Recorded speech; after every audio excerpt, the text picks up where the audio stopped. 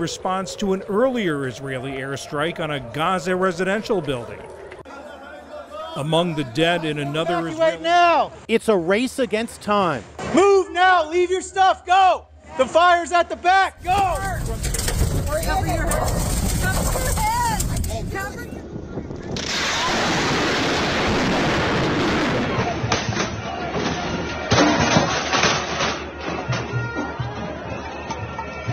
Right now, there is no go back. Everything that is going to happen is in front of us. Global tensions are escalating, new diseases are emerging, and destructive insect infestations plague desert areas. Simultaneously, Germany is grappling with a surge in natural disasters and abnormal weather, seemingly pleading for divine intervention.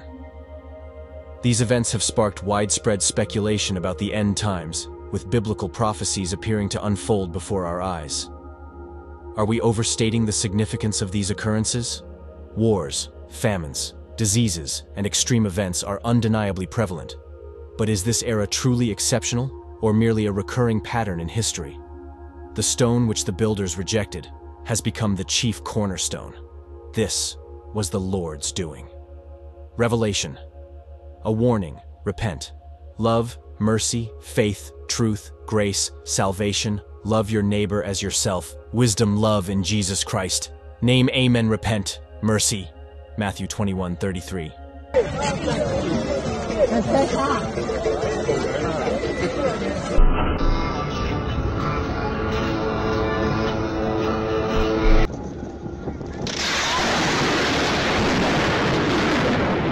The recent storm that devastated Germany, particularly the Black Forest region encompassing Baden-Württemberg, Bavaria, and Hesse, has left many in shock. Was it merely a natural disaster or a sign from above? Let's explore this together. On that fateful day, an unbelievably fierce storm swept through Germany's heartland. The previously tranquil Black Forest was ravaged by violent tornadoes, uprooting ancient trees and leaving a path of destruction. In Frankfurt, powerful winds battered skyscrapers, shattering windows and plunging the city into darkness. The relentless rain turned streets into raging rivers, sweeping away everything in its path. The sky over Berlin became ominously dark. Thunder roared, a chilling reminder of nature's raw power. Amidst this storm, a terrifying vision appeared. A fiery dragon, with blazing eyes, materialized within the storm clouds, spewing fire and smoke, enveloping the land in a menacing embrace. This frightening spectacle echoed biblical imagery of the dragon, symbolizing the forces of evil wreaking havoc on God's creation. Even Germany, a nation renowned for its technological advancement and prosperity, couldn't escape the storm's fury. Lightning bolts, resembling divine weapons, lit up the night sky, momentarily turning darkness into day. The earth shook beneath the thunderous roar, sending tremors through building foundations. A wave of awe and fear swept over those who witnessed this display of raw, untamed power. The plagues are being unleashed because Jesus is not taking humanity's disobedience lightly. We must repent of our sins, humble ourselves, and turn back to God, abandoning our wicked ways in every nation. 2 Chronicles 7:14.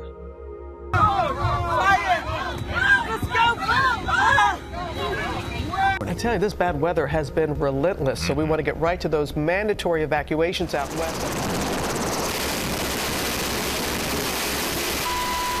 In the aftermath, the Ruhr urban area of Germany resembled a battlefield. Roads were shattered and cracked, historic landmarks lay in ruins, and once vibrant communities were reduced to rubble.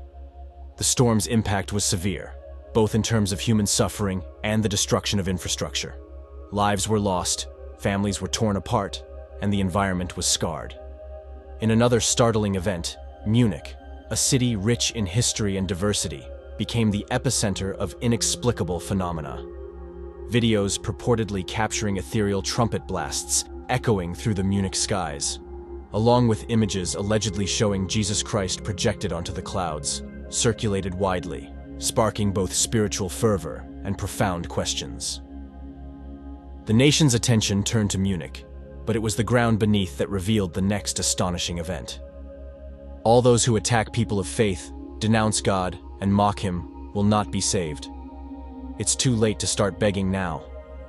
They had their chance and chose the wrong path. In a dramatic twist, Munich has been besieged not by military forces, but by a biblical-scale plague of locusts emerging from a 20-year dormancy.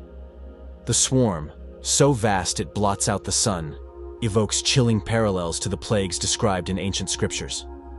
This is not a scene from a disaster movie, but the stark reality facing Germany in 2024, a year marked by an event so rare it defies living memory. The resurgence of locusts in Germany has sparked discussions about divine signs, with many interpreting the swarm as a modern manifestation of the wonders and omens found in sacred texts.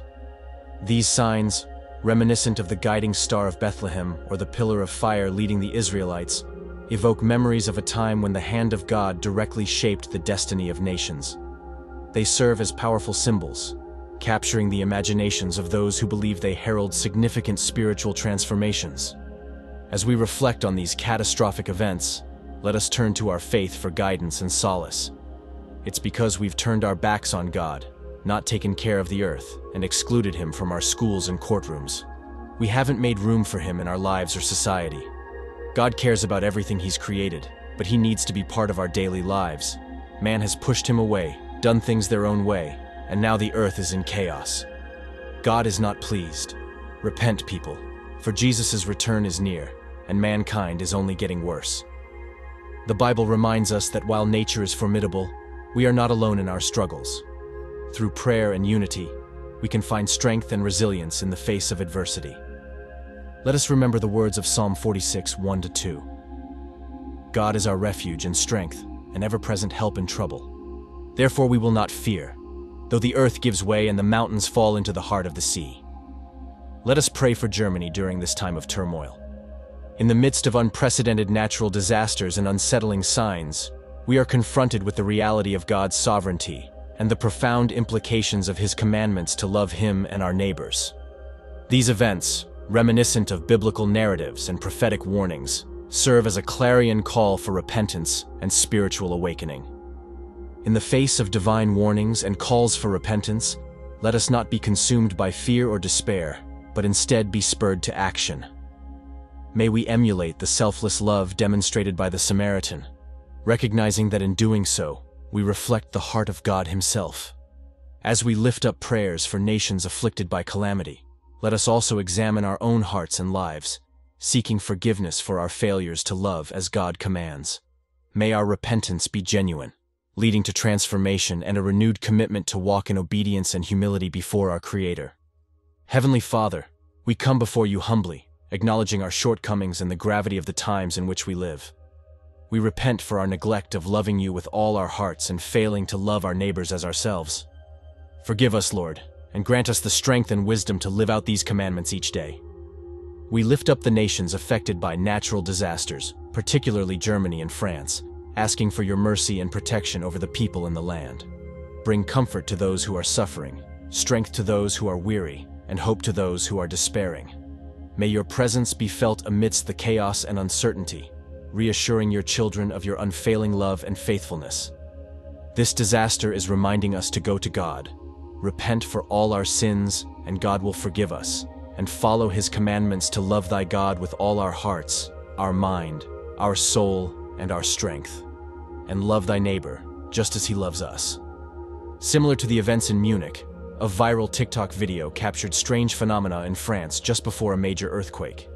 Eerie sounds and unusual weather patterns were recorded, including loud thumps and flashes of red and blue light in the night sky, followed by a deafening siren-like noise. This unexplained event has sparked fear and speculation, especially since a similar phenomenon was witnessed in the German skies during their recent storm. In the wake of the recent natural disasters that have ravaged Germany, many are interpreting these events as a manifestation of God's wrath. The concept of divine anger is not a trivial matter. While we often focus on God's benevolent attributes, the Bible extensively discusses His wrath. Terms like God's anger, God's wrath, and God's fury appear frequently, underscoring the seriousness of this theme. In the New King James Version alone, God's wrath is directly mentioned 64 times, with an additional 56 occurrences using the possessive pronoun His, totaling 120 explicit references. Beyond these, approximately 100 more verses allude to God's wrath, anger, or fury in various contexts, bringing the total to around 220 mentions. To grasp the balance of God's character, we can look to Psalm 103, which is a hymn of praise for God's blessings and mercies. By verse 8, it celebrates His mercy and grace, reminding us that even amidst discussions of divine wrath, God's compassion remains ever present. As Germany cries out for mercy and turns to Jesus Christ in these trying times, it echoes the biblical plea for divine grace and foreshadows the belief that Jesus is coming soon. The Lord is merciful and gracious, slow to anger and abounding in mercy. Psalm 103:8. But let us balance this out a little bit. Let us go back to Psalm 7. Notice this part of God's character. God is a just judge, and God is angry with the wicked every day. Psalm 7:11. So, you have that perspective here from a man who knew God intimately, David, the psalmist. David, despite his many failings, saw God not as an unrelenting force of anger, but as a source of grace and mercy. Consider his sin with Bathsheba. David committed adultery, and yet God did not immediately unleash His wrath upon him. God showed restraint and patience, allowing nearly 9 months to pass before the prophet Nathan confronted David with his sin. During this period, God could have justifiably been angry with David, but instead, He gave David time to repent. However, when David's repentance came, it was clear that God's wrath, while tempered with mercy, was inevitable. The child born of this sin did not survive.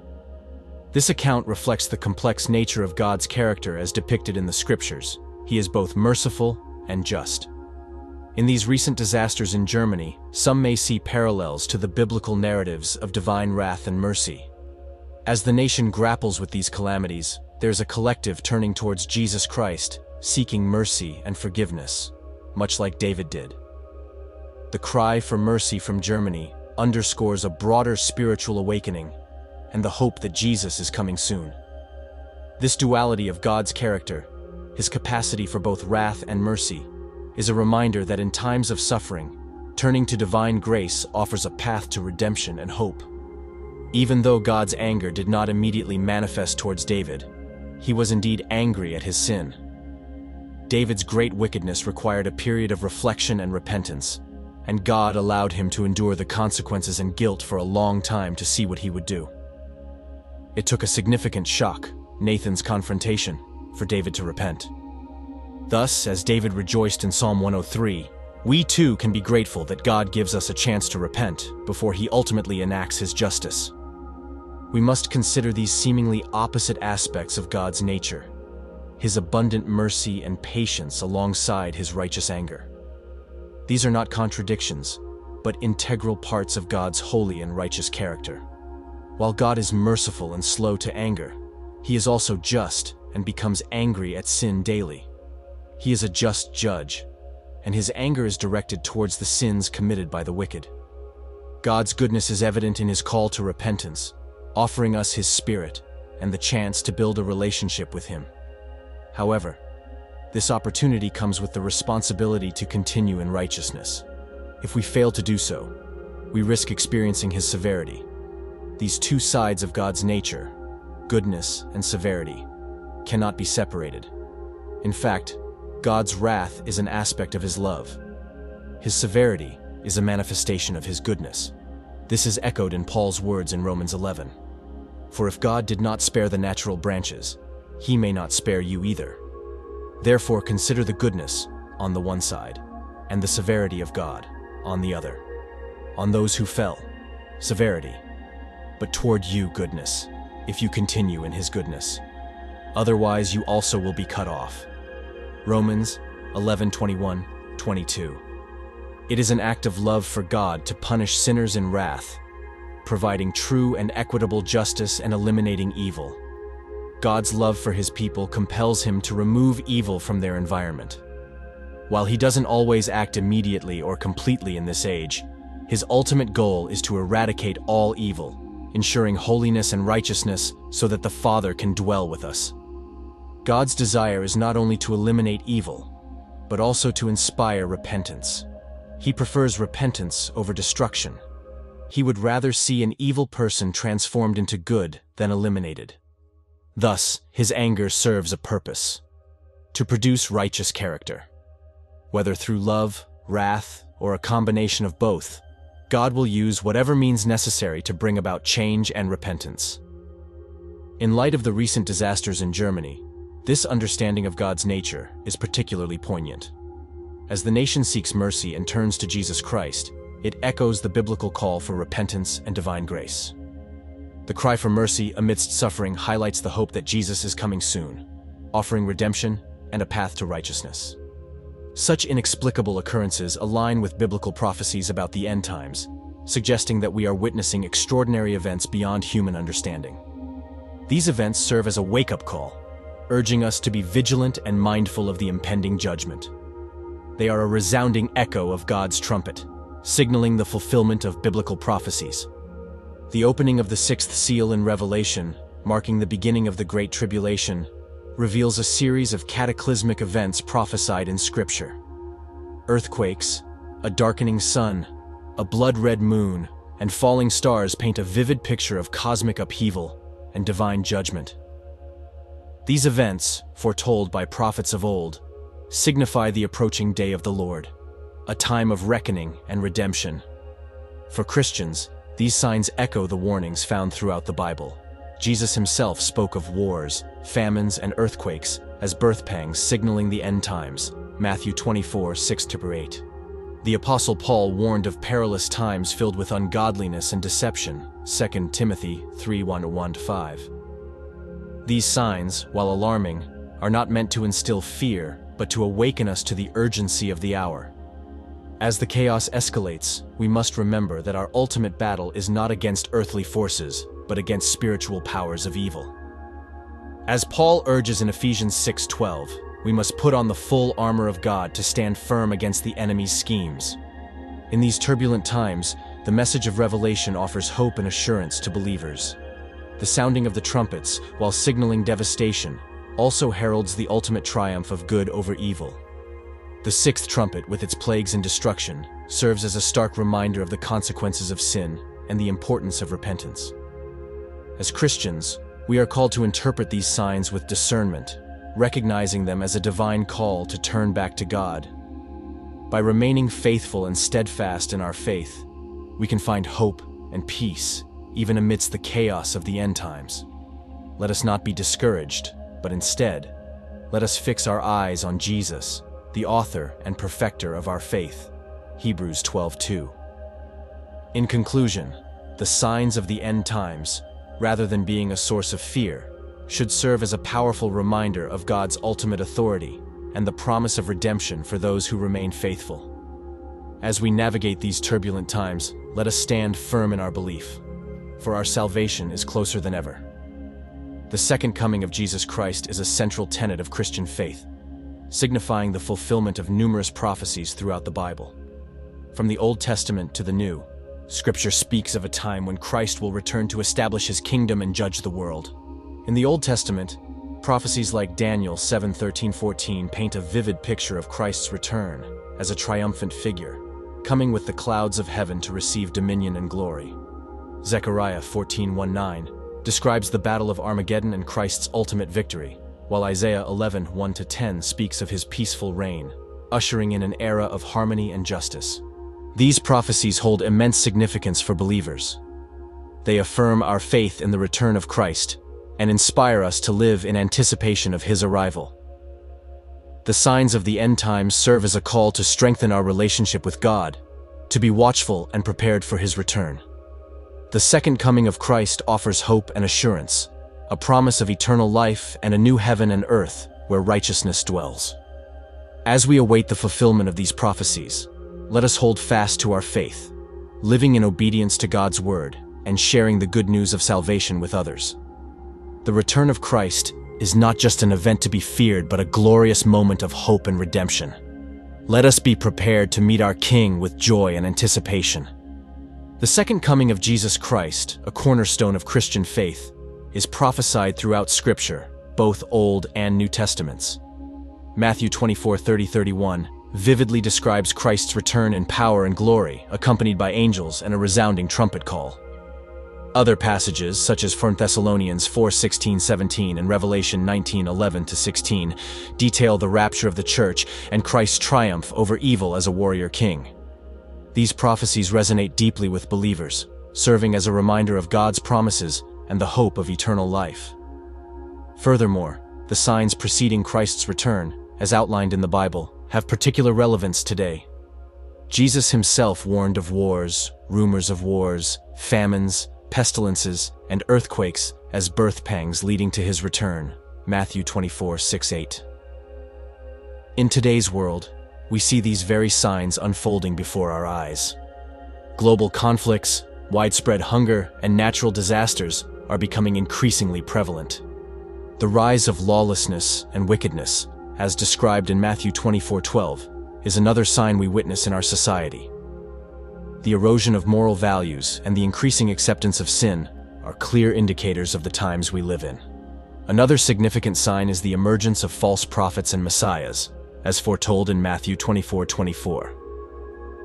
In our modern age, countless individuals and groups claim to have the answers or offer a path to salvation, leading many astray. However, amidst these troubling signs, there is also a sign of hope: the preaching of the gospel to all nations, Matthew 24:14. The message of salvation is reaching even the remotest corners of the world, fulfilling this prophecy and bringing hope to countless souls. These signs point to the imminence of Christ's return, a time of both judgment and redemption. The rapture of the church, described in 1 Thessalonians 4:16-17, will be a momentous event where believers will be united with Christ. Following the rapture, a period of tribulation will ensue, as described in the book of Revelation. This time will be marked by unprecedented turmoil and suffering, culminating in the rise of the Antichrist, a figure of immense power and deception who will oppose God and his people. The Antichrist, a central figure in biblical prophecy, is often viewed as a symbol of ultimate evil and opposition to God. His appearance will be a sign of the end times and a catalyst for the final battle between good and evil. Understanding the Antichrist's role is crucial for believers, as it reinforces the importance of remaining vigilant and discerning in our faith. However, the tribulation will not be the end. Jesus Christ will return in glory to defeat the Antichrist and establish his eternal kingdom. As Isaiah 9:6-7 declares, he will rule with justice and righteousness, ushering in an era of peace and prosperity. As we reflect on these prophecies, let us be filled with hope and anticipation for the coming of our Savior. Let us remain steadfast in our faith, sharing the good news of salvation and living in a manner that honors God. For as Jesus himself said in Matthew 24:44, so you also must be ready, because the Son of Man will come at an hour when you do not expect him. For Christians, believing in the second coming of Jesus is a source of immense hope and comfort. It assures us of a future reunion with our Lord and Savior, motivates us to live a life that honors him, and gives us a sense of purpose as we strive to fulfill his will and share the gospel with others. To remain steadfast in our faith as we await Christ's return, we must actively engage with God's word through regular Bible reading and study. This deepens our understanding of his will and equips us to live in accordance with it. Prayer is also essential, as it allows us to seek God's guidance and strength for the journey ahead. Additionally, fellowship with other believers through church services and small groups provides invaluable support and encouragement. Understanding the prophecies and signs surrounding the second coming of Jesus is vital. The hope of eternal life in his kingdom, as promised in Psalm 24:9-10, is a source of great joy and anticipation. This psalm beautifully captures the excitement and reverence with which we await the arrival of our glorious King. As we eagerly await Christ's return, let us diligently walk with God, obeying his word and sharing the message of salvation with others. Let us keep our hearts and minds focused on the promise of his kingdom, where we will live in his presence forever. Brothers and sisters in Christ, as we navigate these turbulent times, let us turn to the Scriptures, for they are a lamp to our feet and a light to our path. Psalm 119:105. The signs and prophecies we witness today echo the ancient warnings and promises found within God's holy word. They remind us that we are engaged in a spiritual battle for our hearts, minds, and souls. From the prophets of the Old Testament, like Isaiah and Jeremiah, to the apostles of the New Testament, like John and Revelation, God has revealed glimpses of his divine plan throughout history. These prophecies are not mere predictions, but a testament to God's sovereignty and his desire to guide us through the ages. They reveal the cyclical nature of human rebellion and the consequences of turning away from God's righteousness. As we delve deeper into prophecy, we uncover a profound truth. God's word transcends time and space. The wisdom of the ancients resonates with the challenges we face today, reminding us that the battle between good and evil is eternal. Yet, amidst the turmoil, God's light shines even brighter, guiding us toward truth and righteousness. The prophecies of various cultures, from the Aztecs to the Hopi, echo this universal message of spiritual awakening and the need for humanity to return to God's loving embrace. They warn of the dangers of straying from his path and the importance of living in harmony with his creation. In 2 Chronicles 7:14, God promises, "If my people who are called by my name will humble themselves and pray and seek my face and turn from their wicked ways, then I will hear from heaven, and I will forgive their sin and will heal their land." This call to repentance reminds us that our choices today shape the destiny of our world. As we face the uncertainties of the future, let us not be consumed by fear or despair. Instead, let us cling to the hope and wisdom found in God's word. The prophecies and signs we see around us are not meant to frighten us, but to awaken us to the reality of God's plan and his ultimate victory over evil. In Ephesians 6:10-18, we are reminded to put on the full armor of God, so that we may stand firm against the schemes of the devil. With the belt of truth, the breastplate of righteousness, the shield of faith, the helmet of salvation, and the sword of the Spirit, which is the Word of God, we can face any challenge with confidence and courage. As we navigate these turbulent times, let us be guided by the light of God's Word, the wisdom of prophecy, and the hope of salvation. By seeking his face, turning from our wicked ways, and embracing his truth, we can not only overcome the challenges before us, but also become beacons of hope in a world that desperately needs his love and grace. As we delve deeper into the signs of the end times and the call for repentance, it becomes evident that understanding and living out God's commandments to love one another are integral to navigating these turbulent times and preparing for Christ's return. The prophetic signs serve as a wake-up call, urging us to be vigilant and mindful of God's ultimate authority and the promise of redemption. In this context, the biblical principle of loving God and loving our neighbors takes on profound significance. These principles are not merely theoretical, but are meant to be lived out in our daily lives, as exemplified by the parable of the Good Samaritan. This timeless message of compassion and mercy resonates with believers today, inspiring us to emulate Christ's love as we await his glorious return. A well-known principle of Bible study is that repetition is among the best forms of emphasis. If God states something once, it is important, and if twice, it is even more important. The Bible contains the phrase that we are to love the Lord your God with all your heart 5 times, Deuteronomy 6:5, 11:1, Matthew 22:37, Mark 12:30, Luke 10:27. We had better take it to heart. However, we are told to love your neighbor 8 times, Leviticus 19:18, Matthew 5:43, 19:19, 22:39, Mark 12:31, Romans 13:9, Galatians 5:14, James 2:8. The additional repetitions do not make this command more important than the one to love God, but they perhaps suggest that we tend to neglect loving our neighbors, and so need to be reminded of it more frequently. It may also suggest that learning to love our neighbors is more difficult than we tend to think. What is this love that we are to have and show fellow man?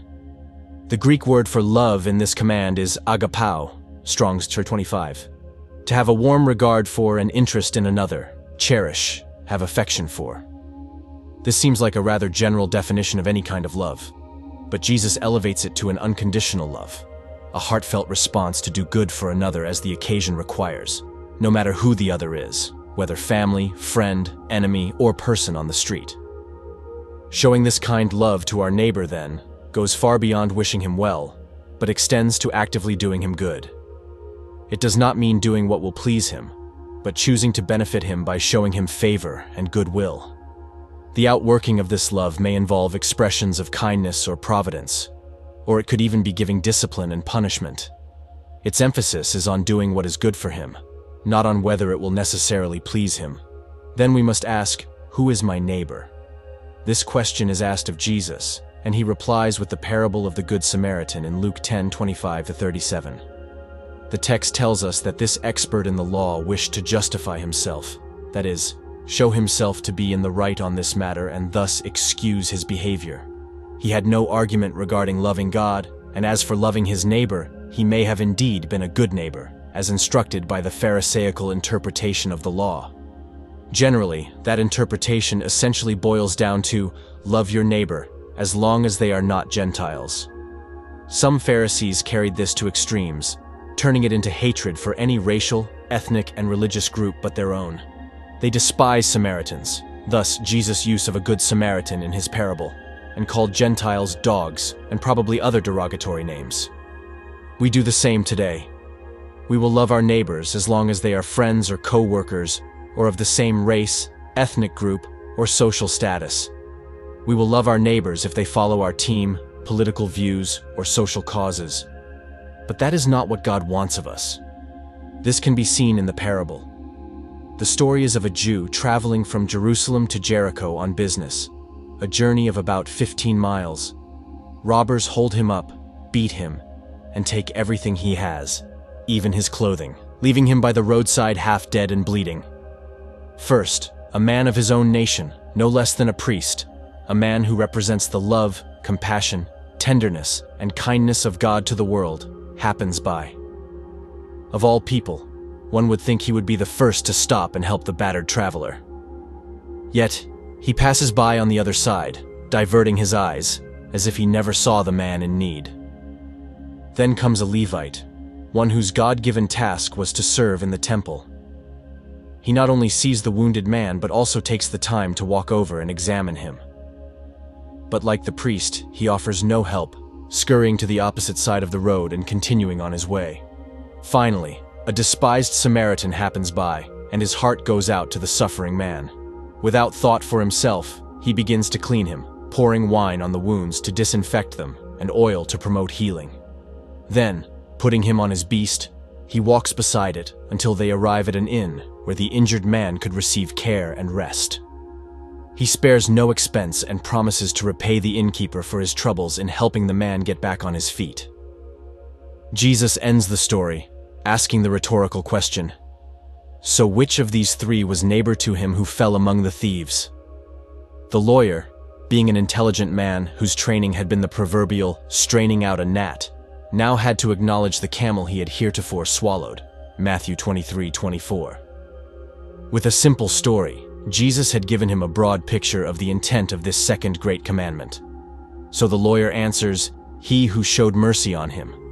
It was the Samaritan, loathed by the Jews as heretics and religious frauds, who forgot all the antagonisms and abuses against him and showed mercy, kindness, and care, love, to the wounded Jew lying helpless by the side of the road.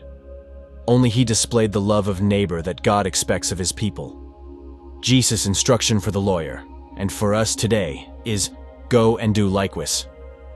Spiritually, this has been done for us. We, like this Jew in the ditch, were wounded unto death, left to waste away. The world passed us by, even those closest to us, and those who claimed to be God's representatives, never giving us the help we needed.